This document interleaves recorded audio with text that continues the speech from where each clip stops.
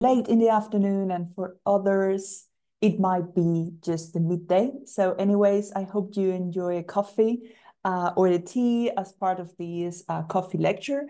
So my name is Paloma Marín-Arraiza, and I work at ORCID as engagement manager for Global Consortia. The Austrian Consortium is one of the consortia I work with. And here you have also my contact details if you need anything from me, either via email or a social network. And today we're covering integrating ORCID in repositories and CRIS systems. So let me first of all begin with the overview of what I'm planned to talk today. And of course, you can use the Q&A section during the whole presentation and also at the end, the way you prefer. So first of all, we're going to provide a brief overview of ORCID, then in general, some ideas about integrating with ORCID, and we will then be a bit more precise with integrating with ORCID in repositories and then in CRIS systems. And for each of those cases, I'm going to provide some examples as well of institutions that have already done it. And we will have, I hope, plenty of time for Q&A at the end.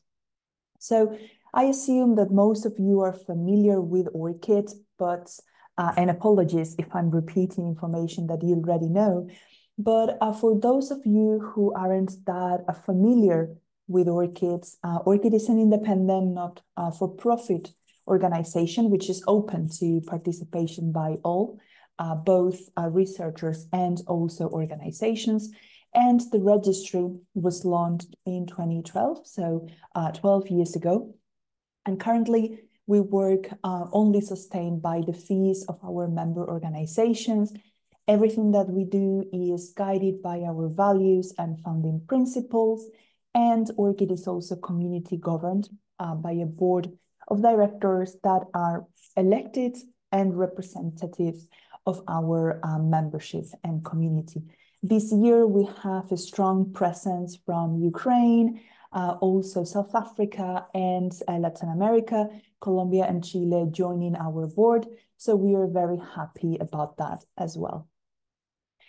Again, you probably are familiar with ORCID's mission, but the main idea is to enable transparent and trustworthy connections between researchers and their contributions, affiliations, and other activities by providing a unique persisting identifier for individuals. That's the ORCID ID. And individuals can use the ORCID ID as they engage in research, scholarship, and innovation activities. Remember that the ORCID ID is only for researchers, so institutions can't have an ORCID ID, but institutions can use the API integrating with ORCID, as I'm going to discuss in a couple of slides. ORCID, in general lines, provides three main services. The ORCID ID, as mentioned, the unique persistent identifier for researchers, then the ORCID record or ORCID profile, if you prefer. That is the page where we have the information about the researcher connected to that ORCID ID. And this includes employment, education, funding, peer review, research outputs, and other metadata. So don't understand, please, the ORCID record as only a list of publications. It is more than that. And then we have the APIs, as well as the services that support all our communities of practice to enable interoperability between the ORCID record and the system of a member organization. And here is where we are discussing the integration part. Currently, the adoption is worldwide. So we have users in almost every single country on the planet. And currently, we have more than 8 million active records, which means IDs that have been used in the past year. And also member organizations in 57 countries, including 27 national consortia and a regional consortium in Latin America. And in total, we have more than 5,000 systems that are integrated correctly using the member API. Researchers are always in the center of what ORCID does, which basically means that researchers are going to always share their ID in a secure way, so that then the different institutional systems or publisher systems, profiles or funder systems can connect, and via or using other persistent identifiers for institutions, for outputs, for funding, the information is going to be connected. And this is where the magic happens and when things go automatically after those permissions and securely sharing of the ID. A very common question as well is that, okay, researchers are in the center and everything is researcher controlled, but what happens with data quality if we rely only on researchers? So we basically aim to balance these two things, and we've established a list of different controls and ways to basically achieve these. On the one hand, researchers control their own record, and they set their visibility settings and priorities and all preferences. And organizations, after researchers' authentication, can only update the information that was added by that organization. They can't modify information added by others. And when it comes to data quality, apart from a list of terms to prevent misrepresentation and procedures in order to avoid or even delete false data and spam, then we also need to consider data quality as something that accumulates over time.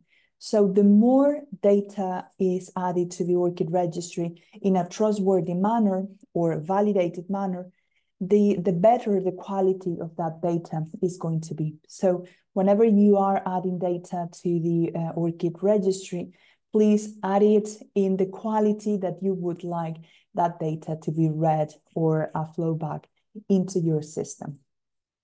So now let's go actually to the topic of this coffee lecture, which is integrating with ORCID.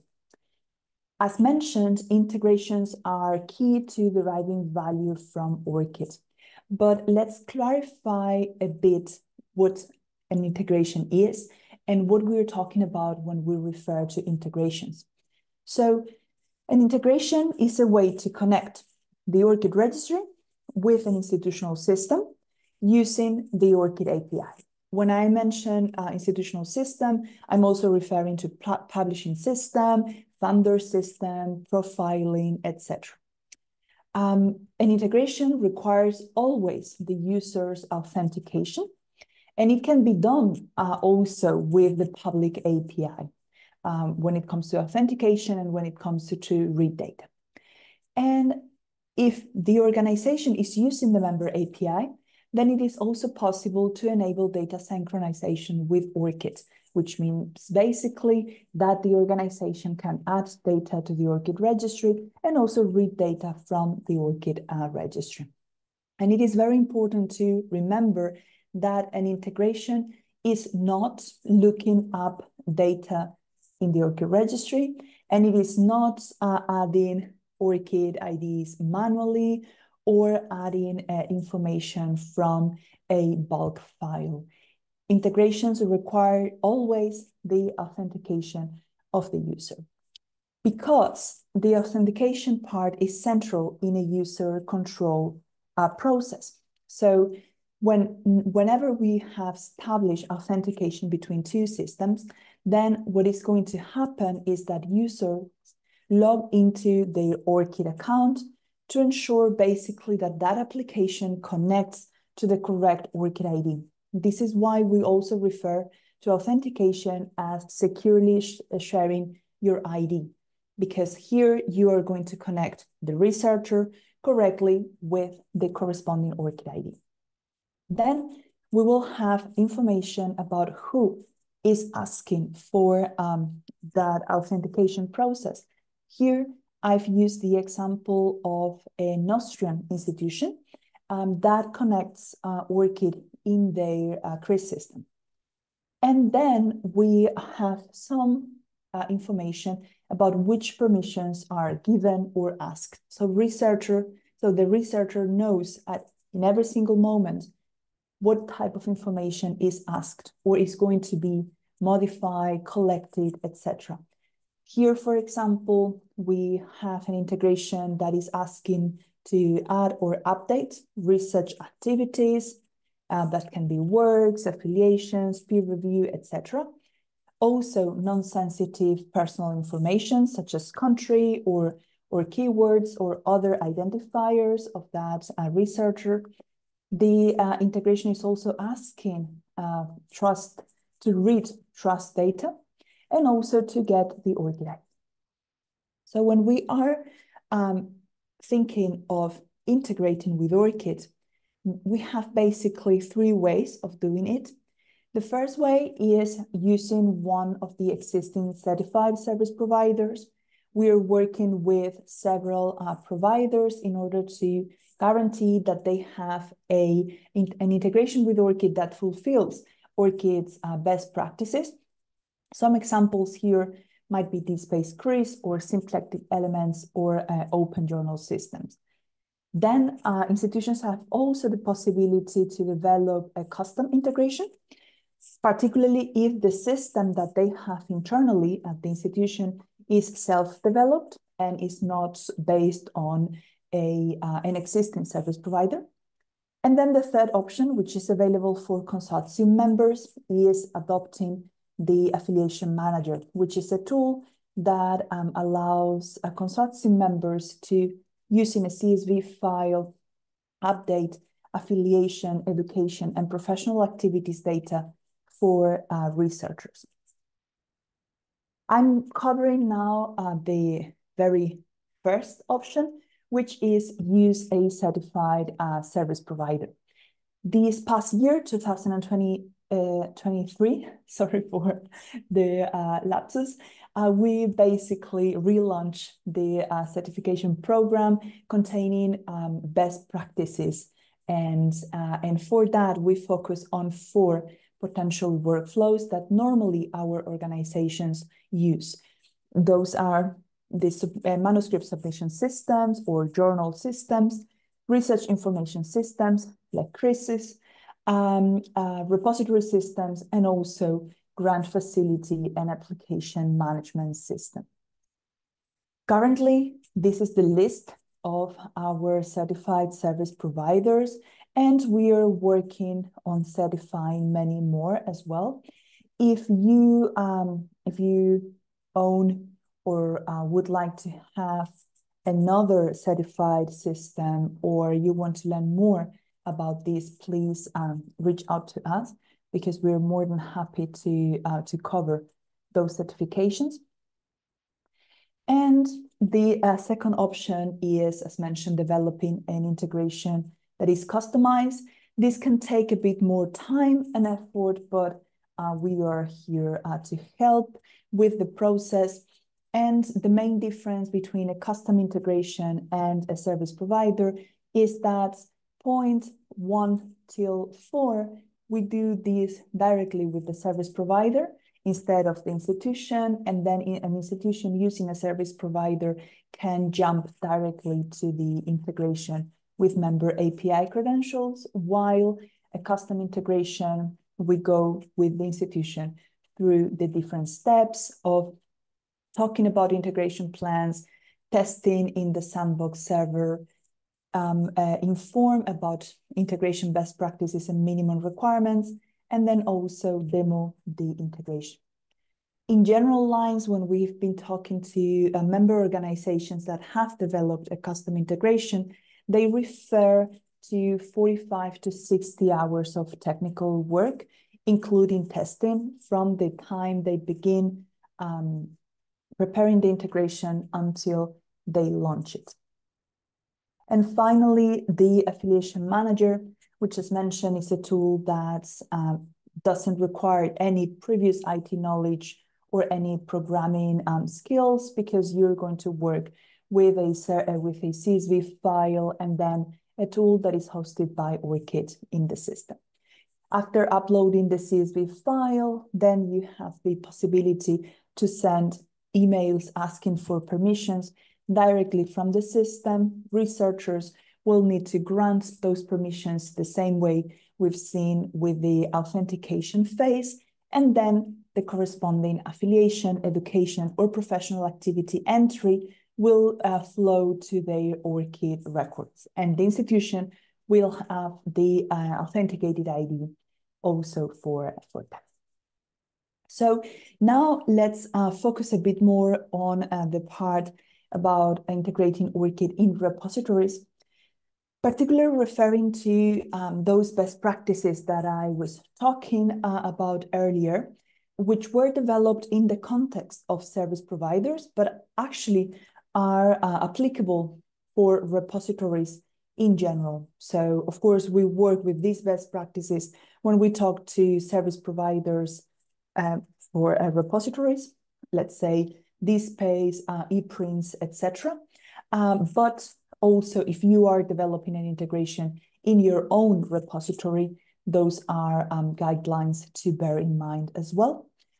Basically, it is a must that there is a workflow authenticating the authors and contributors' ORCID IDs, so the researcher that is going to interact in the repository. Then it is very important to collect those permissions, as mentioned.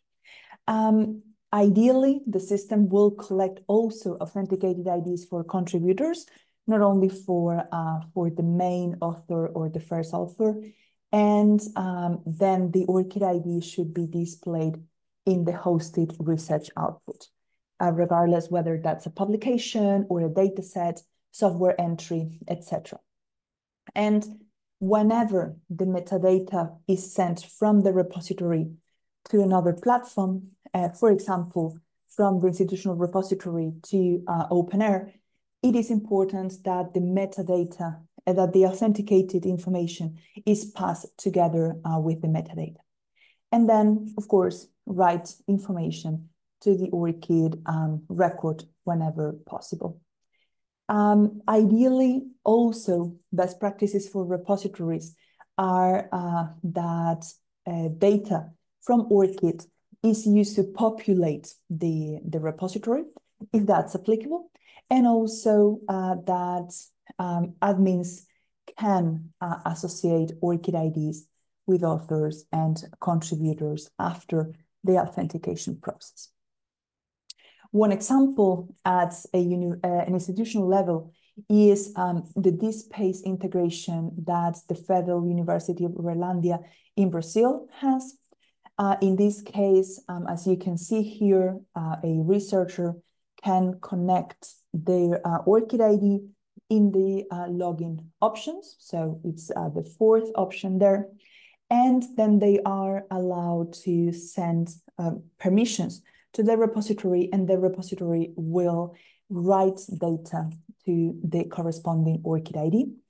In the particular case of the Federal University of Uberlândia, this data writing is used in order to work with theses and dissertations mainly, also other type of outputs, but this is one specific case. And as you can see in the image down below, the source is the Federal University of Uberlândia, in particular the institutional repository.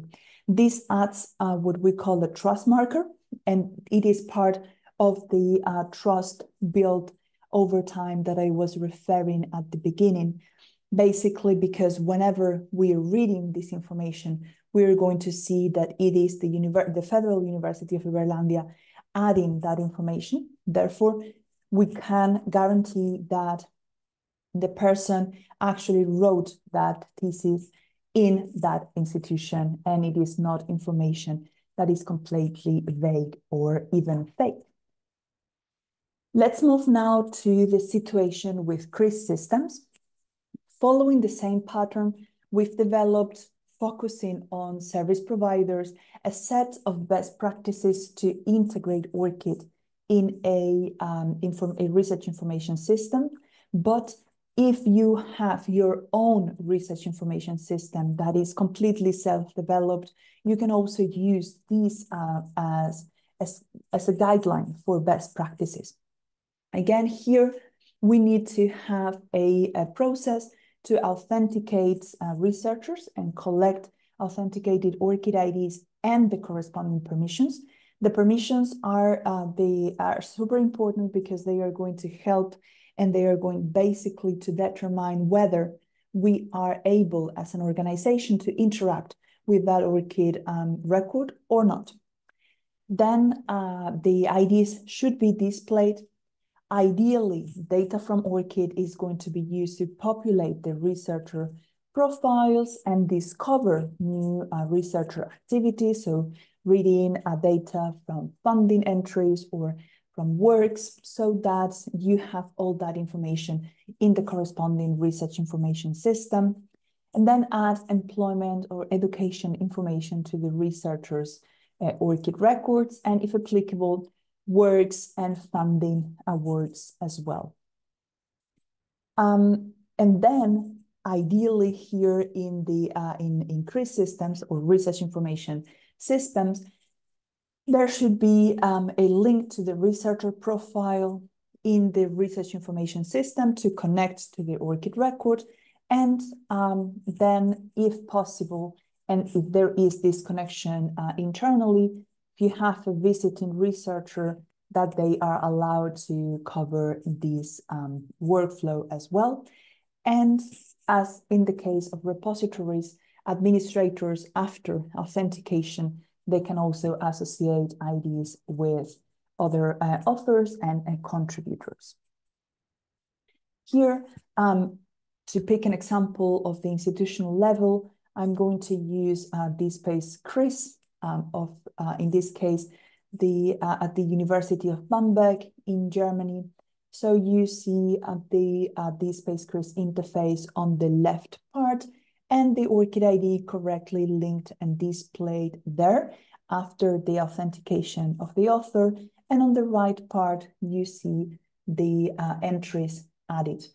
First of all, an employment with the source, University of Bamberg, and then also a conference paper, so a piece of work or an output added to the system. Also, the source here is at the university.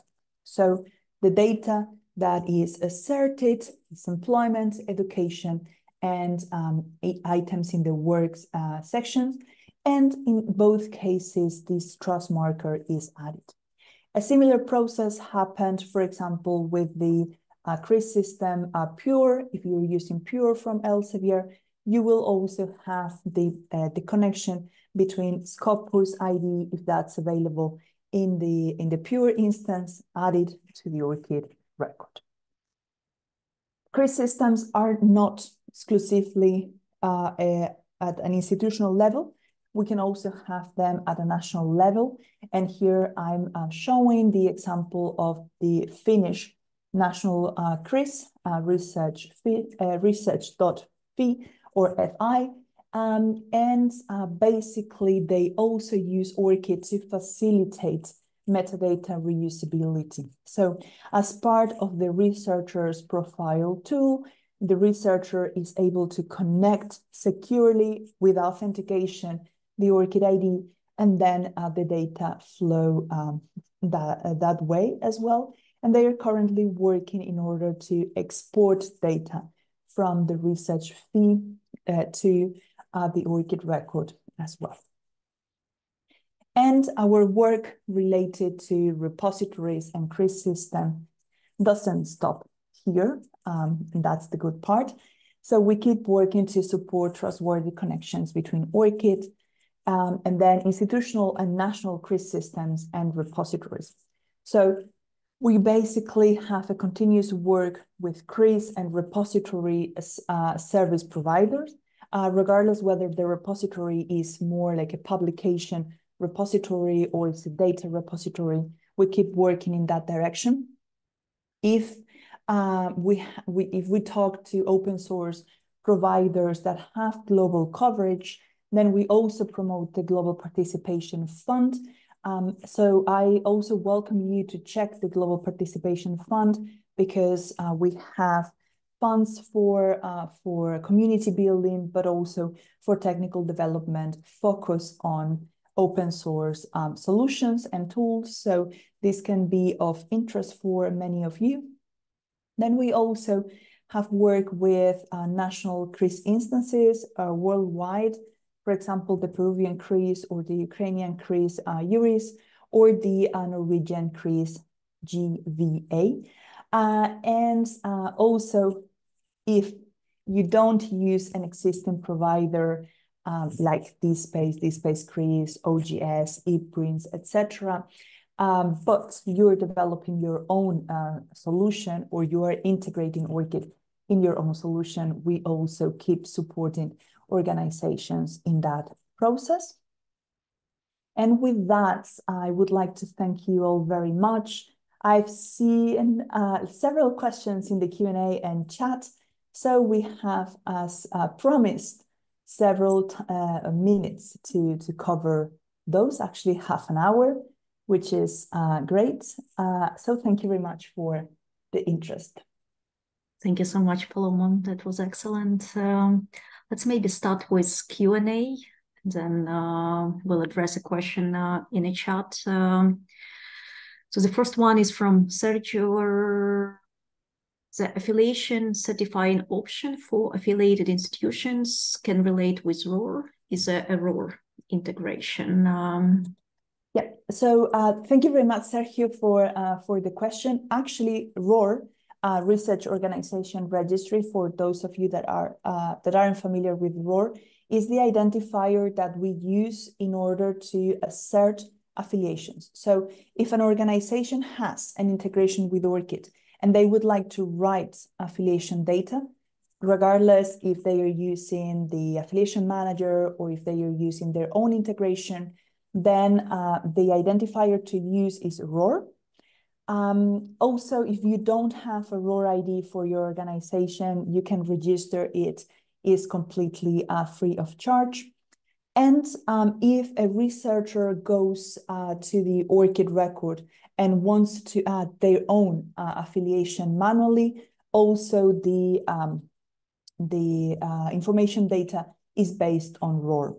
So what we do at the moment is every 3 weeks, we read the data from ROR. So if a new ROR ID is created, we include that into the data that we display. Same with updates in ROR.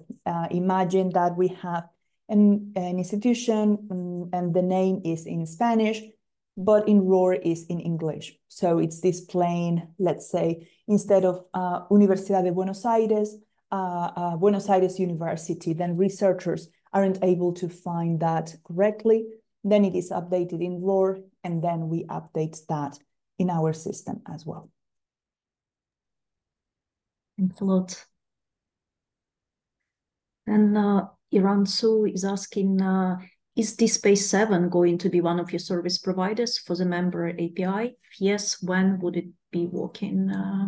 DSpace 7 in the version 7.3 and onwards is already, or better say, it was certified in the previous version of the certification. So currently the same workflow as I was describing applies.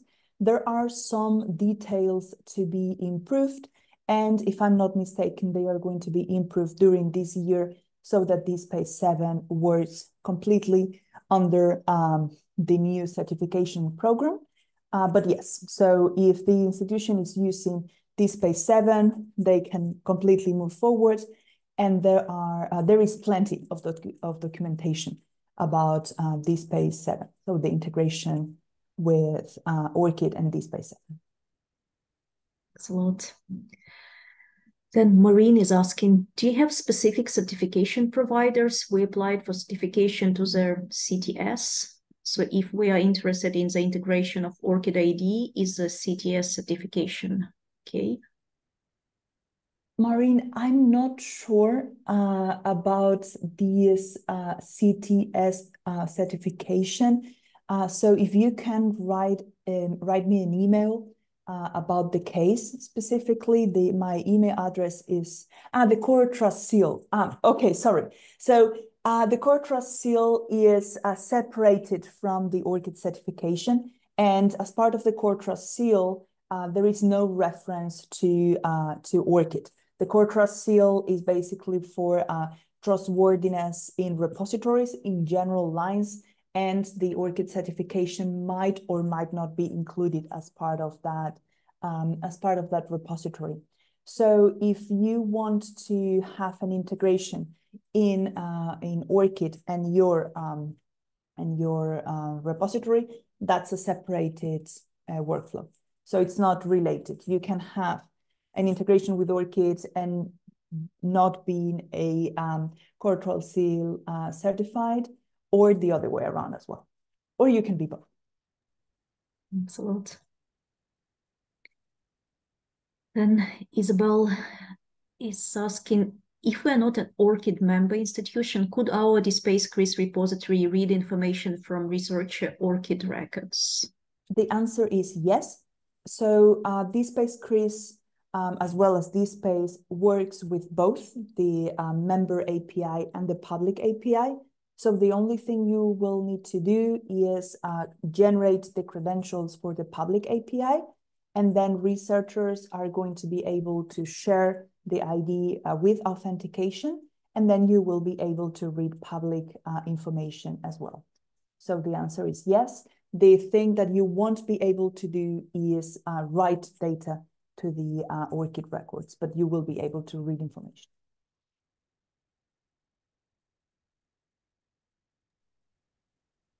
There is also a follow-up question from Marine. Maybe we should address that, why we haven't switched to another topic yet. My question is, what do you consider certified repository? So here, what we are certifying is not the repository. What we are certifying is the integration. So how that repository is working with ORCID and the API. So the criteria are the ones that I was mentioning. So then, as mentioned, the repository platform can be trustworthy and a certified repository platform, but might not have an ORCID integration.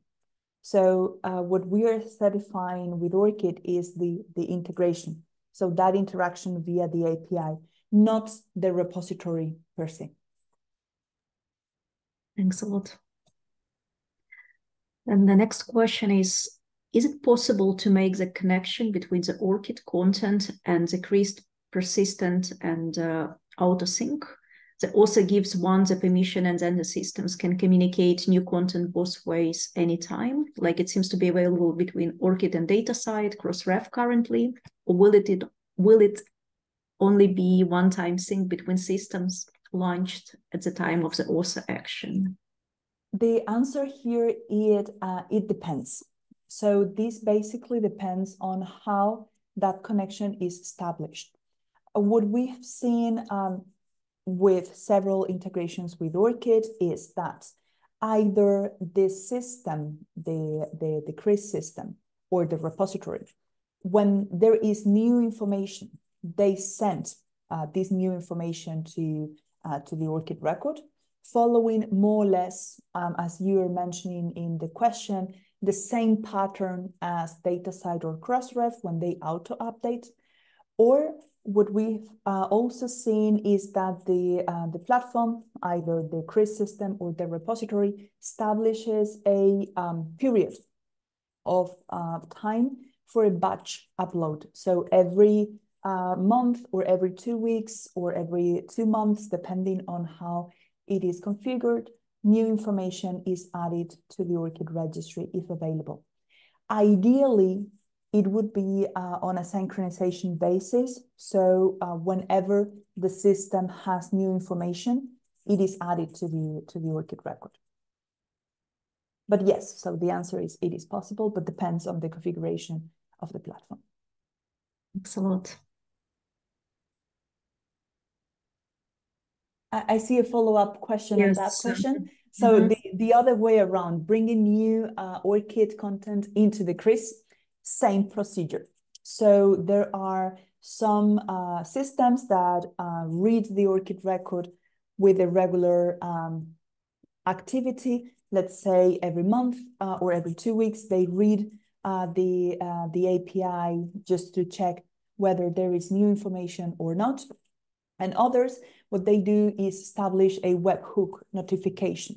So basically, whenever there is new information on the ORCID record, the system receives a notification indicating that there is new information available, and then the system sends that call to ORCID to read that information. Thanks a lot.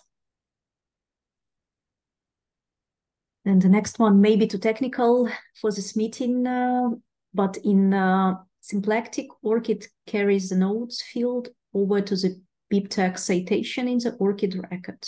Is there any way we can alter the BibTeX citation elements to exclude the nodes? Or do we just need to go through all the nodes and remove any information that we don't want displayed in ORCID?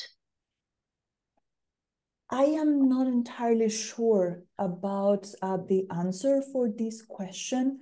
So basically, symplectic elements as a service provider should offer the possibility to correct the information you're sending to an ORCID record.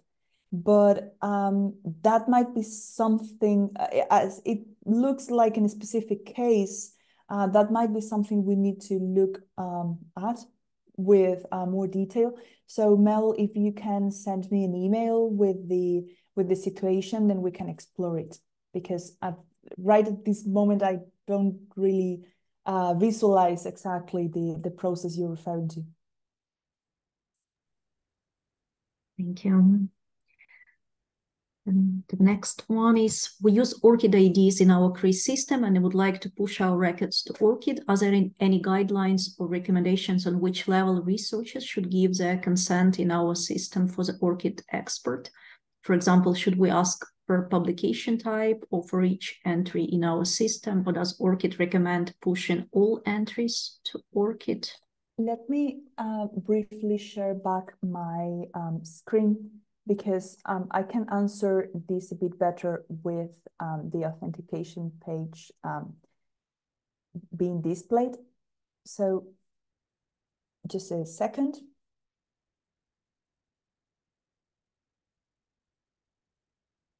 Okay, so when a system asks for permissions, what researchers are going to be presented is something like this. As mentioned, so the permissions are asked for every research activity, as you can see here in the first line. Add, update your research activities, and this include works, all work types, all affiliations, all funding, all peer review, etc.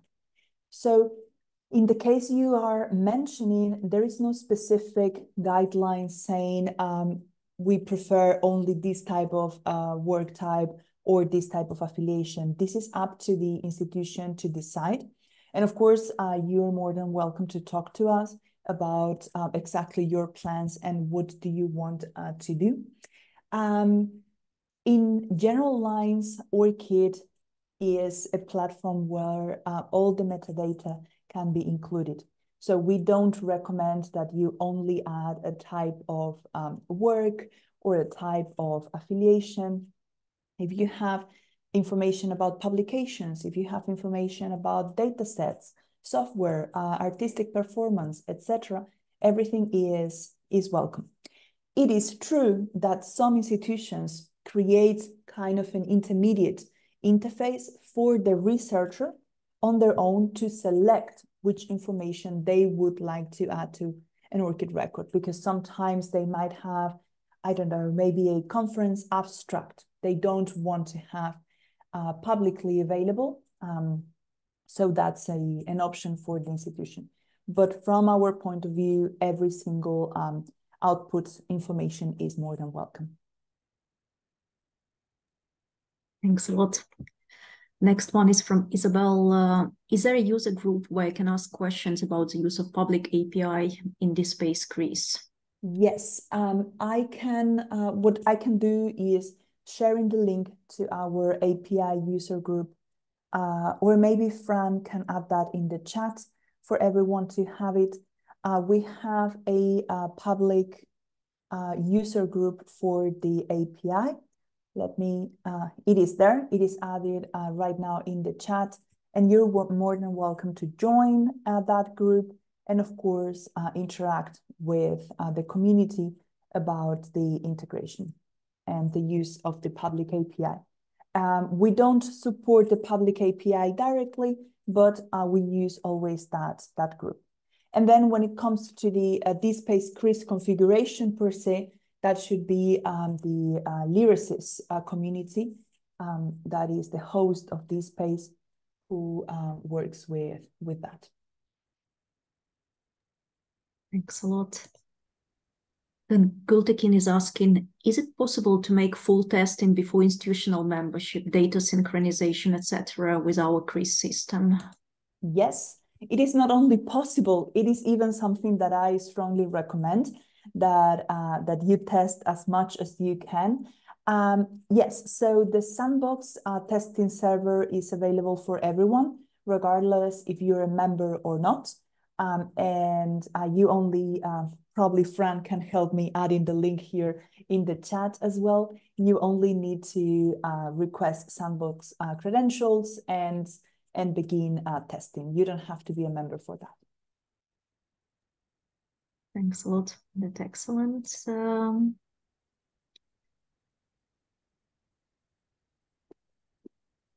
There's a question, is there a possibility of uploading a CV to my ORCID account for the metadata to be updated?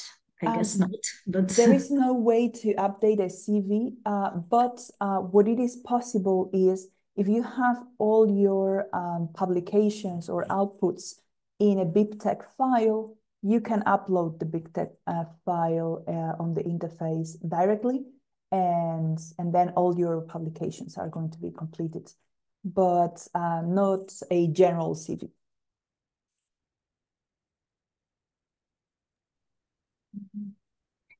Thank you. And there is another question. Hi, Paloma. Many thanks for all the information you shared. May I ask you the following? In case we would like to set up a production member API to Pure, a short description of our client application is needed. The related ORCID FAQ page says, this text will be displayed on the authorization screen with question mark icon to your integration users. A short description of your integration is required. For us, it's not clear who will see the short description. The ORCID user who would like to synchronize their data, or we as librarians. Let me use a screen sharing again to answer this question, as it is probably easier for everyone and a bit more visual. So if I'm not mistaken, and if I understood the question correctly, I'm just sharing right now my screen. This is the sandbox API credentials form, but it will be the same for the member. So the only thing is the sandbox doesn't appear here. So this question, if I'm not mistaken, refers to this short description of your client application. Am I correct?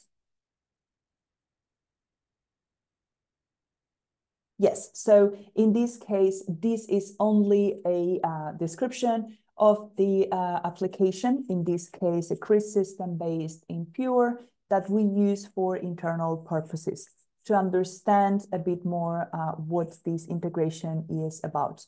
But it's not related to something that is going to be used for researchers authenticating in your system or for any other purpose. It is basically only to understand the type of request we are receiving. Thanks a lot. And we also have some questions in the chat. When you started your presentation, you were explaining a difference between lookup and synchronization. And Guido was asking, I don't understand the difference between the lookup and synchronization. Synchronizing requires lookup. Thank you for that question. So when I refer to an integration, it is always including this authentication part. And then I'm referring to synchronize information for that ORCID record in particular. So you get the authentication, you get the permissions, and then you are allowed to read information from that ORCID record and also write information to that particular ORCID record. What I'm referring to when I speak about lookup is the possibility to simply search on the ORCID registry or pick the public data file and update or upload in a bulk all that data to your system, or enter the name of the researcher without authentication and read all that information into your system. That's the part about lookup that I'm referring to, without the authentication process. Thanks a lot. Jan Erik wrote that Norwegian institutions could get in touch with him if they have questions about national integration. And then thank you for correcting the name. So I said it wrong. I said GVA and it is NVA, the National Norwegian CRIS system. And Paul is asking for sharing a contact because I would like to ask for a training for the consortium members. Yeah, so my email address is there, but it is also added to the first slide of the presentation. So given that we are sharing the slides, you can definitely write me a message. And there is a question in a Q&A. Florian is asking, can integrated CRIS request appearance on the search and link list in the ORCID profile work section? Yeah. So here, these are two separated things. One is a search and link, and another thing is an institutional integration. So the search and link is not open to every single institution or every single repository integration. It is open to certain type of platforms. So for example, platforms that have a national or an international coverage, let's say at the moment, Crossref or Scopus or the German National Library, etc. So the search and link wizard is not a section opened for every single CRIS system. In any case, we are finishing some guidelines for search and link wizards as well, following the pattern that I've mentioned for repositories and CRISes. So there might be the case that the particular integration you're referring to actually qualifies for a for a search and link wizard, but this is not something for every single integration with ORCID. Thanks a lot. And Guido is also saying, maybe it's not the scope of the session, but in case you know how many pharma companies have ORCID integrated when dealing with external and internal scientists. And I don't know, maybe other colleagues in the room know. I don't have all the data. I know that Open Pharma has worked very closely with ORCID, using ORCID for researchers related to their field. But there are a couple of colleagues of mine working more with the pharma industry. So I hope that we can provide more details about that soon. For the time being is Open Pharma, and they have been super supportive of ORCID as well. Thank you so much. I don't see any other questions. So if you still have questions, colleagues, you have maybe a couple minutes more to add them. See, Gultekin is asking, could you share with us what kind of benefits an institution or researcher may have from ORCID institutional membership, university management saying that ORCID membership is free for researchers. Why do we need to become a member? That's a very good question, actually. So it is true for researchers, the ORCID ID is for free. However, if you want, as an institution, to interact with the ORCID record, then and write data to the ORCID record, then an institutional membership is required. Basically, the main point is to be able to add those trustworthy data to ORCID records and the validated information. With that, also the visibility of the institution is increased as the source of that information is going to be the institution. Then we also have several types of reports for member organizations in order to be able to monitor better the information that is added to the ORCID record, the researchers that are connected to that institution, etc. But also if you would, or if you want to communicate more with your with your management at an institution, we have also a page specific for universities and research institutions that I'm adding here in the chat, where you're going to see other benefits as well, detailed, and maybe this helps with conversations with your management. Thank you so much, and there are also many thank you messages in the chat. And yes, you will receive a link to slides after this session. Thank you so much, Paloma. It was written in the chat that you are a great speaker, and indeed, you explained everything very, very clear. So thank you all for listening. Of course, the slides are going to be shared. I will share with Irina the last version, and she will be able to share that together with the recording. And of course, I'm available for questions if you need them. And yeah, I hope you enjoyed. Thank you so much, and thanks a lot, Christian, Martin, Fran, for helping to organize this session. It was excellent. Then wishing everyone a good day, evening, morning, whenever you are, and expect an email from me with a link to slides and recording in case you want to share the recording with your colleagues. And thanks again for joining and spending this hour with us. It's very, very useful. Thank you so much, Paloma. Stay well, everyone. Have a very nice rest of the day. Bye. Thank you. Bye.